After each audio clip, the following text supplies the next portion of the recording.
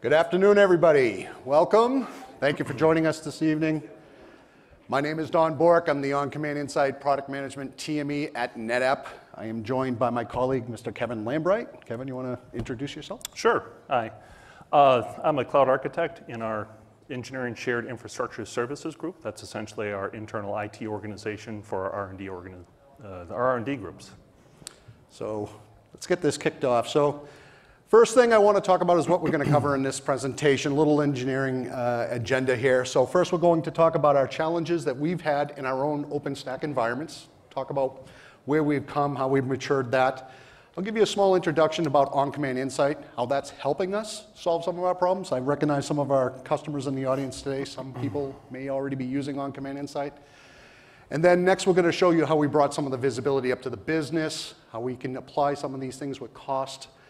You saw a lot of things in the keynote session this morning around agility, speed, and again, cost. I'm going to show you how I brought that into our OpenStack environment, what we've done there. And then lastly, I'm going to go through a quick demo. Kevin's going to recap some of the things that he's done in his environment, which is much larger scale than what I'm doing. And we'll stop and open it up. It's just kind of a small session here. So if you have any questions, we'll definitely entertain those. So why don't you take it away, Kevin? All right, thanks, Don. So let's talk a little bit about our engineering cloud that we've built. And now quite a bit of it is consumed by OpenStack as well. Like I said, part of the, we call the Engineering Shared Infrastructure group. So essentially, we're building software, hardware, virtualized solutions for our engineering groups, to help them essentially build, develop, and test their products faster. We set out to build what we call our global engineering cloud back in 2013. Prior to that, if somebody wanted a VM, it was your traditional story where you had to file a ticket with IT, you had to provide justification as to why you wanted or needed a VM, and maybe in 2 weeks, you might get that VM. So, we thought we could do a much better job than that, provide much faster turnaround, and started building this cloud back in 2013. Initially, it was only VMware and Hyper-V, and then OpenStack was added to that late in 2014. So this session is not focused, really on the underlying architecture of it, or the use cases, or how we completely automate that with Puppet. There are sessions later on Thursday. I have a session on use cases at 11, and one of our team members, Seth Vergosh, back there has a session at 1:30 that joint session with Puppet Labs that goes over the full automation of that. If it's definitely some interesting stuff. If I went into that, Don would have absolutely no time to talk about his part of the session. So just a few key stats.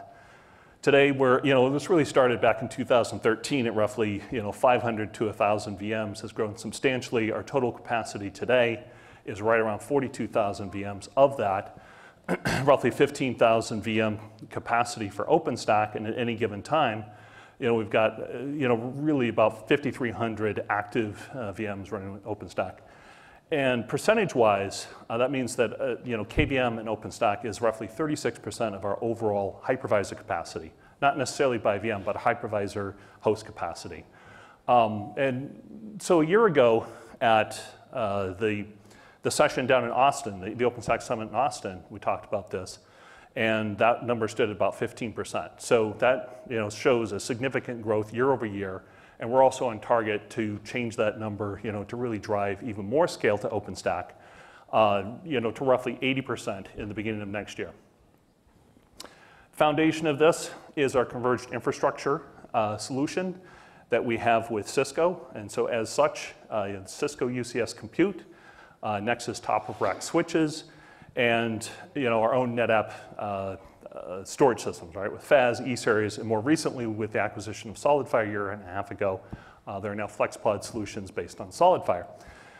We are using the community version of OpenStack, the Red Hat community version, RDO, and the lowest level, we're actually in transition right now. This says Liberty, but we're in transition. And that's, we only have a couple of regions that are actually still on Liberty. We're working on a V2 architecture rollout over the course of the next couple of months. And that's going to bring, everything up to the Newton release. And the reason, one of the reason we're using the community version, this was a crawl, walk, run exercise, right? So we started with it fairly simply, see what we could do with it, and it's grown significantly. You know, we rely on it more and more in our engineering environment on a daily basis. The entire thing is automated by Puppet, from deployment all the way through every single release where we do an upgrade. It's a completely non-disruptive upgrade, all orchestrated by Puppet. Like I said, go to the session on Thursday at 1:30 and you can learn all about that. Why OpenStack? I talked about, you know, we built this cloud back in 2013.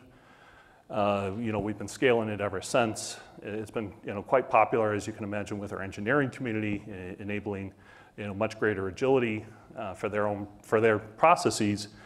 And, you know, quite frankly, we wanted to avoid vendor lock-in as we were scaling and growing this cloud.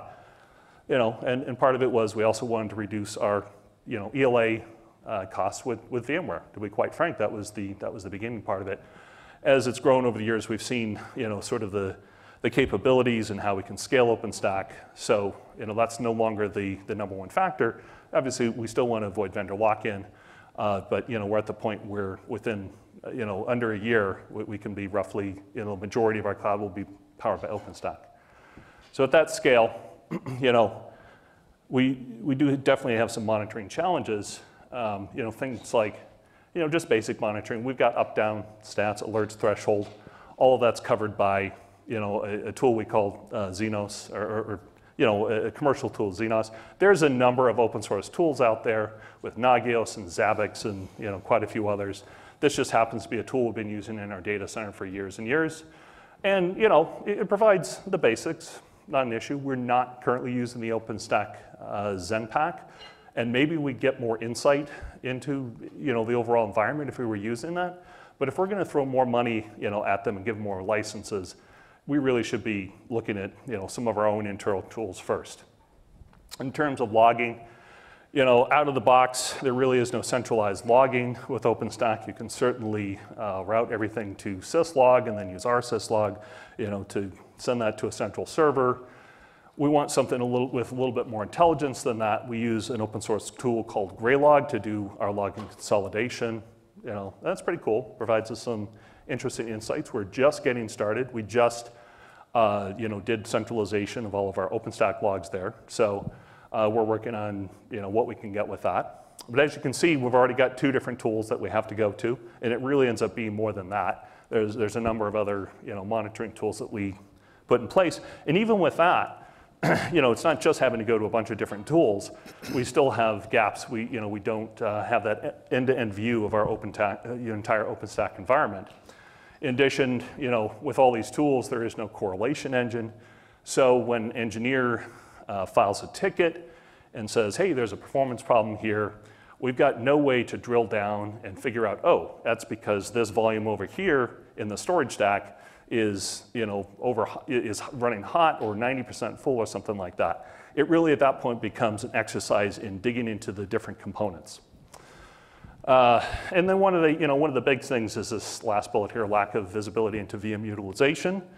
Over the course of the last 4 years, we've made it very easy for engineers to go create their own VMs and spin up resources, and that's been fantastic. But for us, we can't really tell how they're being used. Whether they've got, you know, undersized, under-provisioned VMs, you know, oversized, wasted capacity, and you know, or they're only using 10% you know, CPU utilization, or maybe it's sitting idle for weeks or months at a time. So, you know, certainly, you know, as we mature this, we would like to get that level of insight. So, I don't know if you want to talk more about your environment and, you know, how maybe OCI could help us out here. So similar to Kevin's story here, we have a OCI development OpenStack environment. So a different cloud from Kevin's OpenStack environment. And although not being at his scale, we adopted it for some of the same reasons. We needed the agility. We can't wait 10 days to get a new, you know, resource provisioned out to us. But what we found very, very quickly was once we opened up this Wild West to our development teams, which was really great, it gave us agility, we got things done much quicker. We ran into the same traditional problems of running out of capacity. So we found ourselves having management meetings and talking about when are we going to buy more here? How do we protect ourselves from running out of this? And how do we ensure that we have performance on these workloads that we're doing for our production? So we're running our OCI development, all of our software releases. We have hundreds of developers running their software through. We have QA departments using that OpenStack environment. We even have some of our sales and product teams using the OpenStack environment. And it became very complex very quickly.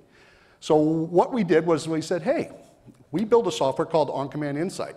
Why don't we create a data source for OpenStack and monitor our own development environment? So that's what we've done. So what we've done is come out with this new data source. There we go. There we go.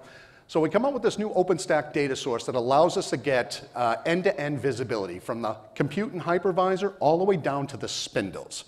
Now, OCI is a licensed product, so many enterprises, the larger enterprises out there, some in this room already employ it. And what my purpose here, I make no money on sales, so let's just put that on the table here. What my job here is to bring visibility and awareness to you that this may exist in your environments already today, and that you can go and talk to your colleagues, because one of the important factors here is the visibility it gives you across these silos. So we're looking from the compute or the hypervisor level, the guest, all the way through the fabric, down to the spindles where the data resides. We do all of this over IP. Everything is agentless, read-only, out of band. So it's non-obtrusive, it's very simple to deploy. We recently came out with this OpenStack data source, as I mentioned. We support, I believe we've gone back all the way to Kilo release. And we've now, our environment's actually a little bit more ahead of Kevin's, which we're running the Neutron release right now for our own environment. Newton, sorry. Sorry, my bad. So we're running Newton there. But it's very, very flexible. So it's easy to deploy, point it to an IP address, give it a read-only username and password. For most of our devices, with OpenStack, we support the back-end array. So I saw some EMC folks in the crowd. It doesn't have to be NetApp. It could be EMC. I'm not pointing out you, sir, in the back room.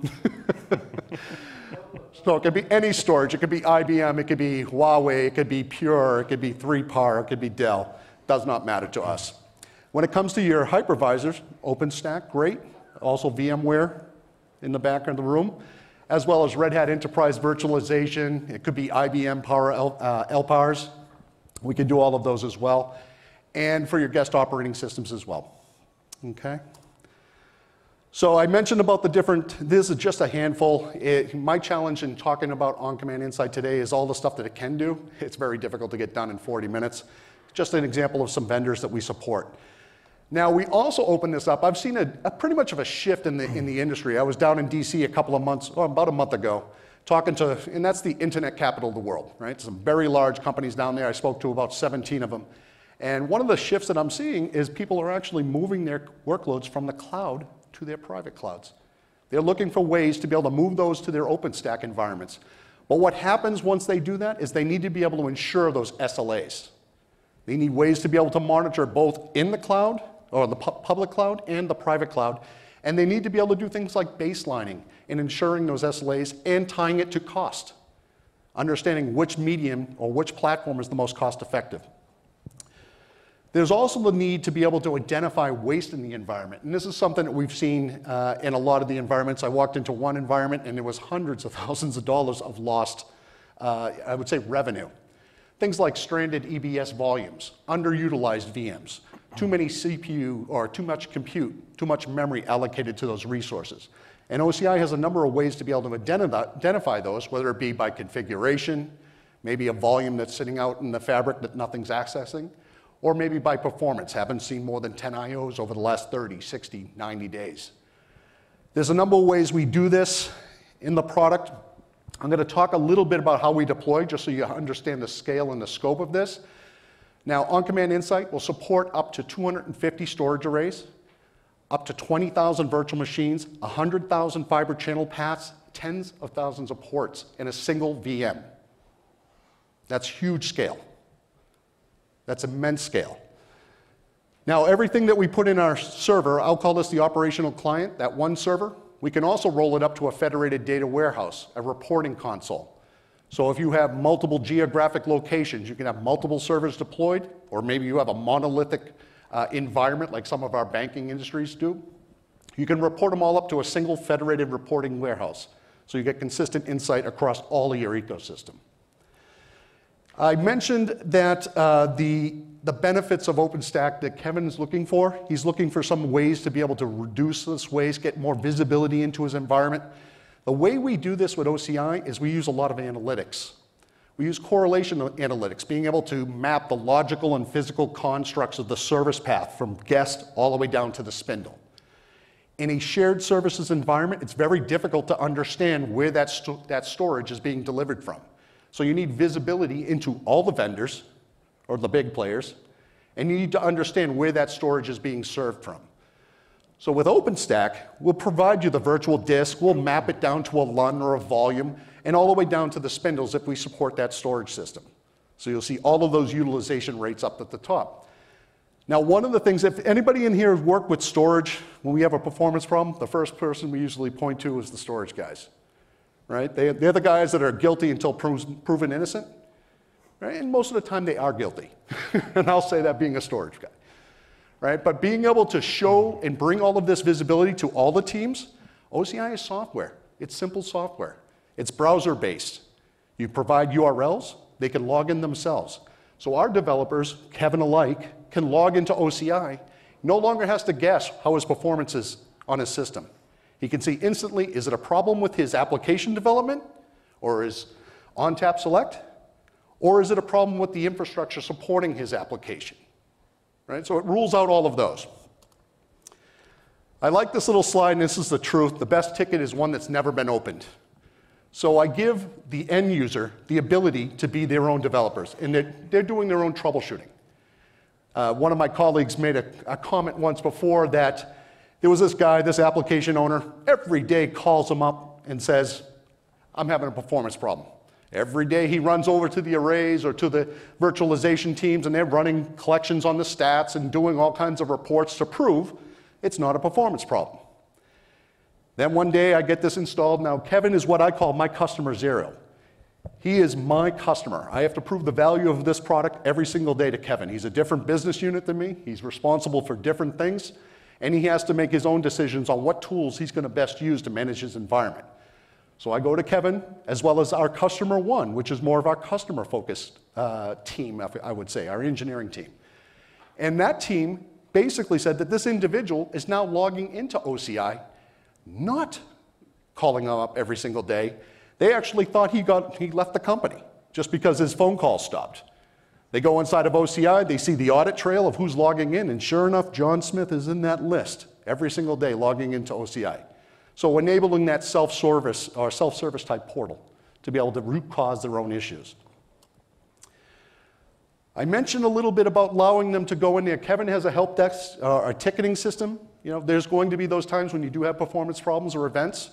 OCI is an open platform, similar to OpenStack. So everything's extensible. We have a fully published REST API, an extensible MySQL database, so we allow you to integrate us with any business services or solutions in your environment. This particular example, our customer one is integrating us into ServiceNow. So every time someone opens up a ticket, they get a URL directly into OnCommand Insight where they can see all the performance for their assets, end to end, the entire application stack. So from the app all the way down to spindle. Many times, the problem is solved right there. Right? So it's very, very convenient to give people back the power and the visibility into their infrastructure. The next thing we do here is service assurance. I talked about once some of these customers of ours are looking to place those workloads or some of these maturing workloads in our environment on our OpenStack. So what we have done here is provided them some service assurance. So we're looking at things like masking, mapping, zoning, the iSCSI connection counts, the security sessions for iSCSI. We monitor those against the service path, and then when there's a violation on our defined policies, we'll alert them, whether it's an email, SNMP, syslog event. There's a number of different ways, as well as even a login or a knock type display, which I'll show you in an actual live demo. We also track all the changes. So one of the truths in our infrastructure is usually an event or a performance problem is usually a result of a change, whether it be planned or unplanned. So being able to go back into the tool and seeing what types of configuration changes have happened in our environment is a useful capability in our troubleshooting. I can't tell you the number of times people have told me that, hey, Don, I had to leave at 2 o'clock, the performance was horrible, and I start troubleshooting at 2 o'clock, well, I don't want to jump into OCI, I see they left at 11 o'clock, just before lunch, and it saves me a lot of time looking at the wrong logs. The other aspect here is OCI is always on, always monitoring, so it's 24/7. There's no need to enable stats collections and the logs for our EMC gear. We're always out there collecting this stuff. So you're going to get the information. We hold 90 days of operational information, so that near real-time information every 5 days. Our latest release has increased this to 90 days. So if you're looking for the real-time points, we'll have 90 days points or 90 days of the performance and capacity information. But our reporting warehouse is the long-term historical and forecasting capability. So it's day over day, week over week, the hourly, monthly, quarterly, year over year summary information in our data warehouse. And that will be forever. So with OpenStack, there was a lot of things that we were seeing in the environment. So it wound up being capacity utilization was one of the big things. I was seeing hypervisor contention in our environment. I was seeing a lot, matter of fact, I'm one of the biggest culprits. How many people here, when they work with application developers, they say, what do you need for an infrastructure? And they all go, give me the slowest thing you have. No one does that, right? Not a soul. Usually they say, I don't need the fastest thing, just give me something in the middle. And then what I find in our environment, everybody's in the middle. Right? Our high tier cost stuff is being wasted, nothing's utilizing it, and our lower stuff is not being utilized either. So looking at those trends in OCI, I'm usually the guy that's getting a call saying why you needed 8 cores on this box that's doing 10% CPU utilization. I'm one of those culprits. But this is giving us visibility into that, and we have operational trends. We can look at that over the course of a day, understand that, and be able to identify it to the end users. We have annotations that you would see similar in Amazon, where you can put metadata or tags on the assets. So we can go back and understand what business entity, what line of business, what tenant, what project, what user, even our own little data, if we wanted to put a little tag or a note on that particular resource. So it gives us a lot of visibility into those. Lastly, when it came to moving into a more, I would say, mature environment, we needed to be able to ensure our SLAs. A lot of our, I would say, releases were performant.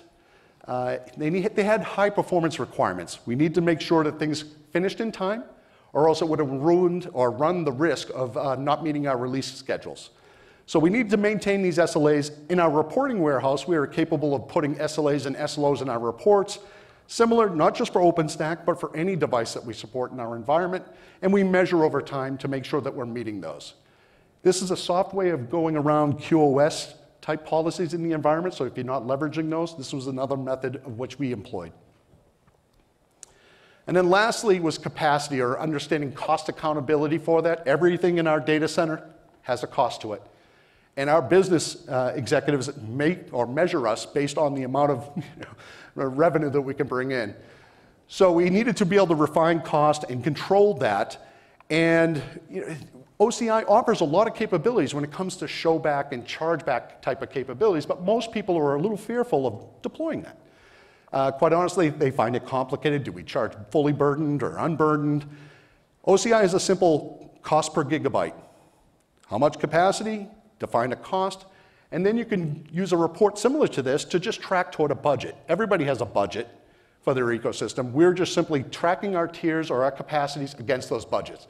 Some people don't have a budget, let's put it that way. But most of us have some type of idea where we want to be able to where we want to be, and we want to track toward that. And this is just a simple example, one report out of many. So I'm going to do this. I'm going to do a little bit of a live demo here. I'll kind of walk you through this. It's some of the recording so you can actually see how the product works, get a little bit of better understanding here. Hopefully this starts up. So what we're doing here is we're looking at On-Command Insight. This is just our web page logging in. I'm getting some high-level details about my environment, the amount of, or the vendors in my environment. This happens to be NetApp and EMC or Dell. I have some information about the tiers. Whether it be gold, fast, tier 1, tier 2, extreme. We get the capacity breakdowns, the amount of raw and usable.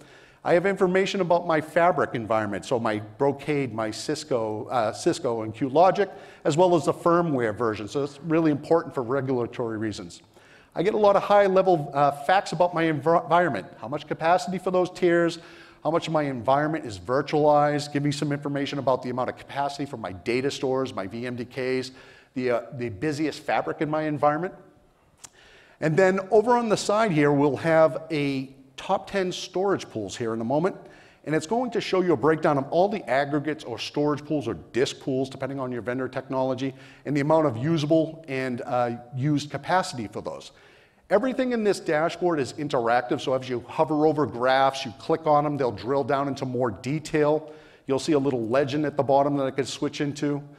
This screen here is a heat map, so the larger the font, the more IOPS that device is generating. And that was for storage, the same here for our virtual machines. Now, once we start collecting all of this information and we bring it into your environment, we can set up policies to basically meter or monitor that environment. We have a number of dashboards out of the box that we send. You can also create as many dashboards as you want. Everything's very flexible in here. We have the complete ownership here of who owns what dashboard. And it's built off a widget library. So we have over 21 widgets in our library to choose from. And you can see here's an example of an OpenStack dashboard that I created. This is giving me a breakdown of all the OpenStack data sources in my environment. I think I have about 74 VM instances running currently here. This is the example of the widgets that we have, so I can bring in all the metrics I want to see. What you're looking at right now, the checkbox items, are only the metrics I'm showing. You can see the number of unchecked boxes here, so there's a lot more information I can bring in here. These are all user configurable widgets, so you can create them, sort them, you can add filters to these widgets. We also allow roll-ups and aggregation functions for these widgets. So if you want to see your sums, your total, your max, your averages, your medians, and so forth. Once you create the widgets, you have something like this, a box plot. This happens to be one of those designs where you're looking at your 25th quartiles, 75th quartiles, your median, your max, your averages. These are all for the OpenStack VM instances. We also have, just below this, a little scatter plot, and I kind of like this design here. This happens to be looking at IOPS and latency, and it helps me organize my time. So when I'm looking at this, if something's down in the corner there, it's really not any importance to me because it's not generating any I/O. These outliers on the blocks, those are what I'm focusing on. And then next over here, we have a stack graph, and I'm also overlaying a line chart on top of it. So I could be comparing any metrics together. They could be the same metric. They could be virtual machines against the storage resource in the back. So any metrics you want to plot. This one here I like, and I use this in Kevin's environment and others and for OpenStack. And this is looking at, for example, virtual machines with X amount of capacity allocated to them and a number of processors, but low utilization. So it'll rank them all up. When I click on these, again, they're interactive. They'll drill me right into the landing pages, which I'll show you in a moment. And the same goes for memory and for any metric that you want in OpenStack. You can plot those on here. You just check the metric you want, bring it into the graph, and sort it. The thing that I do here that was very easy, this whole dashboard probably took me about 10 minutes to create. It was that simple. And this is something that's new in the latest release. And any administrator in the product can come in and create their own dashboard views. It doesn't have to be OpenStack. I'm doing that for this presentation today, but it could be any storage, any virtualization platform that you would like. And then lastly, we can also trend that over time. So you can see the ebbs and flows in that performance. Is it a one-time spike? Is it happening over the last 5, 7, 30 days, 90 days? We can drill all the way down. You can see here they're interactive. I can change those and add filters to them as well. Okay, so a lot of flexibility in the widgets, change them around on the fly, save them. You can send these URLs off to your teammates. You can print them as PDFs. But there's no limit to what you do here. We can also put variables on these dashboards. So I create one dashboard here, put a little variable up on the top, and I'm using a text variable where I can just type in the name of a virtual machine or a partial name, and it will change all the widgets on that one dashboard just showing that particular virtual machine instance. All right, so a lot of flexibility there. I can also use all the annotated data I put in here, like data center. Maybe I have a data center location in Boston and Tokyo. I can put the data center name in there. I can use an environment name. Maybe I want to look at just my production assets, or maybe my development assets. In this, we're providing a consolidated view. I'm looking across all of my environment, so it's giving me one view across all of those suites. So this particular example here, I'm bringing up a virtual machine that has a reported latency issue. And I could have gone to the global search window and brought it up there, or I could have come over here to our violation dashboard, looked at the breakdowns of the policies, maybe analyzed the time of day here, the last 24 hours of the policies. We also contain at the bottom here a list of 1,000 of the last violations. So I can simply sort the violations and click on the ones that I'm interested in. Maybe it's by criticality, or maybe it's an application that's associated with it, or a business entity. On the screen here, you can see that I have a policy that's been violated. I'm clicking the ID. No need to go and find the event. It'll bring me exactly to the time of day when it happens. It gives me all the details about that virtual machine, the guest operating state, the CPU utilization, the memory utilization. These red dots on the screen are those performance policies that have been violated. And down below, you can see the metrics. And in about a second here, I'll scroll down just a little bit more. You'll see that I'll be able to look at all of the metrics across a timeline. I'm actually looking at the last 3 hours. I'm going to increase this to 24 hours so we can look at that. Again, I can go out to 90 days and look at this performance. You can see on this Exchange server here, there's been a lot of violations, a lot of data points. We also get all the summary information for this Exchange server, the VMDK information or the VHD if you're in Azure, all of the information I can plot out onto graphs as well. I just kind of save some space here and keep those things rolled up. So I can see that same performance information for my file system utilizations. I can see the compute or the fabric information, so the zoning information for my environment, the masking mapping entries, as well as the violations that occurred. Now on the right-hand side, what I'm showing you right now is our correlation analytic. This is the neat stuff. This is what gets me up in the morning. This is what we're doing. We're looking at everything that's logically or physically connected to this VM, and if we find a correlation, we're going to put it on the right-hand side, and we're going to rank it. And what I'm seeing here is that the latency here is, I believe, 90-something% correlated to the latency being seen on this particular volume. Because we understand that end-to-end service path, we're going to map that. You don't need to know you just have a CPU problem or just a latency problem. We're going to map it through. So being an L1 administrator, you can simply just follow the cookie crumbs on the right-hand side. So here we have all the details for the volume. We can understand the tier that's associated with it. We can see the performance again here. I can also see now that we have a new resource here, which we call a greedy resource or a bully in this environment. So this is another asset in this environment that's sharing the same resources and it's impacting this particular virtual machine. And I can see here when I select the checkbox, it brought up its performance on top of the other, and I can see there's a very close, I would say, correlation to the latency we're seeing on that particular volume. So my next step would be to click on this greedy volume and understand why is it being a bully. What's going on there? So I can see all of the efficiency information. Is it been thin provision? What is it associated with? I can see it's associated with a new travel booking application. So I started off with an Exchange application. Now I'm looking at a travel book application. I can see all the performance details, and what I see here that's interesting is a new virtual machine. And I can see that the I/O demand here is, I can't see the number, but let's say 90-something% related to the IOP demand from this virtual machine. So it's correlating. So those storage guys who always get blamed at the beginning, what we thought was a storage problem at first because of the latency on the Exchange server, we're now kind of going back up the stack and seeing that there's a virtual machine on the other end actually causing the problem. So here we are looking at this virtual machine here. We see the performance information. We're going to bring in some additional metrics here, bring in some CPU, memory, and so forth. Scroll down here, and now I actually found this at VMworld a couple of, well, maybe 5 years ago or so. What I can see here is CPU utilizations at 100%. I am not seeing any red there. That tells me I didn't set up a performance policy to monitor CPU, but I did see memory there was being ticked off. So it's 100% on my memory, 100% on my CPU. I'm also swapping to disk. So I put my little technical practitioner hat on. Okay, so what I'm seeing there is that I'm now swapping to disk, driving the additional I/O, causing the IOPS and the utilization to go up on the aggregate, and therefore causing the contention problem. So what I'm showing you here is the open platform here. We have a fully published REST API in our application. So we provide you all the popular methods, put, get, post, so on and so forth. We have a response test tool here, so we can go out and actually put in some of the keys to go out and query those REST calls, and then you can test it, and you can actually see as a developer when it comes back what the output is. So no more of that, try and pray that the information comes back in the format that you expect. Next here I have is our dashboarding or our reporting capabilities. So we have a lot of out-of-the-box reports.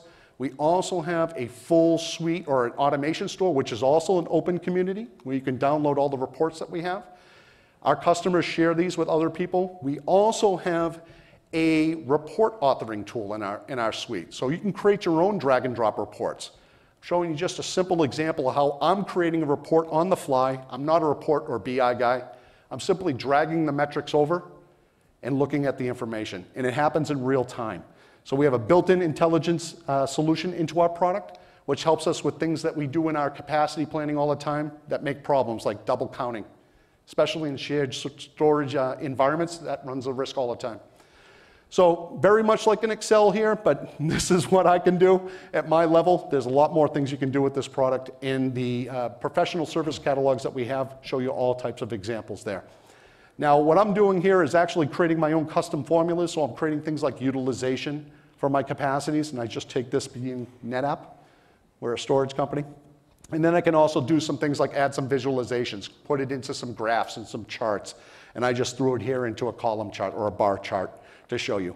Now, these reports are also interactive, so once I run this report and play it, you'll see that I can actually drill down. And I love this feature here because when I'm working with my management and they want a report, I send them one. I send them the top level of this report, and whatever they want to see, they can drill down just by clicking on the report. So it's really, really cool, really flexible. As you can see, we're drilling all the way down. I mentioned we have this community. It's on the automation storefront. If you're familiar with some of our other products like WFA, we all serve our packs out there. There's all types of reports that we have, so if you have access to NetApp's communities, go take a look at those. They're all freely available for you to download, take a look at. It's very, very popular. It's probably one of the most popular places for OCI right now. And then what I'm going to do here is turn it over to Kevin. He's going to talk a little bit more about his development environment, and we'll wrap things up. All right, Kev. Great. Thanks, Don. Thank you. That's an awful lot. It is. I don't know that we're going to be able to take advantage of all of that, but you know, there's definitely some interesting things there. So I just want to really talk here about one thing that we recently introduced. So 2 weeks ago, and why, excuse me, I think that OCA might be interested in this environment. So 2 weeks ago, we rolled out in production a software-defined storage solution for our engineers. This is essentially our ONTAP Select, which is our software-defined, ONTAP is a software-defined product.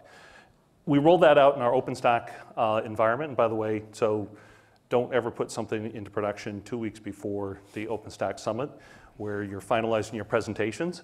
But we're pretty excited about this. This offers on-demand software-defined storage instances for our engineers, so they can go do development and test against it. You know, pretty cool stuff. As such, it is a storage system.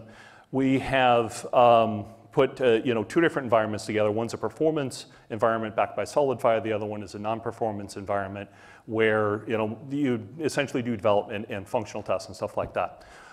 Because it is a true storage system, people are going to drive load against it. It is latency sensitive.